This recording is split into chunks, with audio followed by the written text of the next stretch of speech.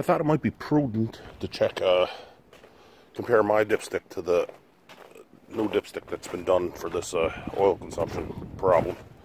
My neighbor had this TSB done, and I'm going to go over and have a look at, oh Jesus, I'm going to see if I can catch him at the corner.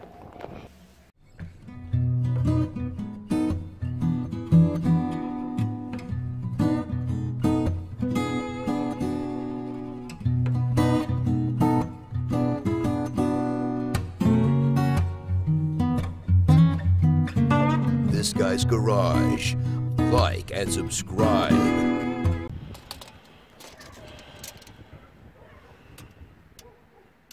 21 inches. All right, that's the dipstick out of my truck. Okay. You reach that? We both got that, eh? We both got that. Do you mind if I stand here? Because that's how... All right. That's a fair bit longer. Yeah. So when Ford's talking about widening the range, they're really talking about it's acceptable to go through more oil. 21 and a half. 21 and a half. So they moved it down a half inch. Moved it down a half inch. That's pretty... What a fucking... So I just pulled over my neighbor, seen him going by. I knew we had this technical service bulletin done, and I wanted to see what the difference was, and they just lengthened the dipstick. So widening the range actually means it's acceptable to use more oil.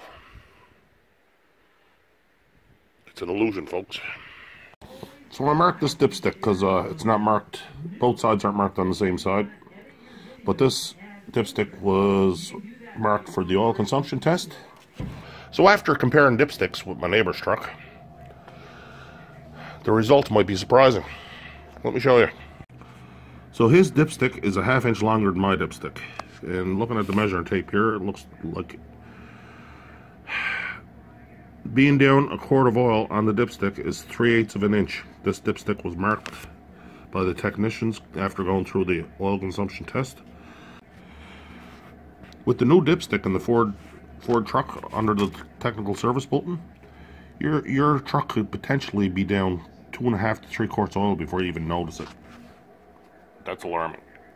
Thanks for watching This Guy's Garage. Please check out another video. We have 3 or 4 videos in this series on the oil consumption test, so please check out them. Share this information, ring the subscribe button, and check out another video. Until the next time, this guy